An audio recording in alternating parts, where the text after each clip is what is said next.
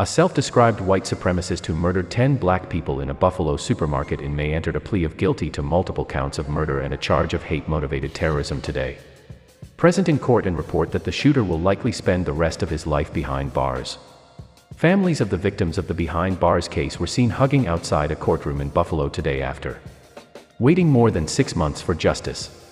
This morning, they faced the 19-year-old who killed their loved ones and hurt him plead guilty to 15 charges, including 1 count of a domestic act of terrorism motivated by hate in the first degree, which carries a mandatory sentence of life without parole. No one has ever been convicted of such a crime in the state of New York. Kat was a terrific person overall and a loving sister. Maps, Barbara, and her niece. What do you think she's saying to you, Bobby? Don't hate this, Bobby, don't hate.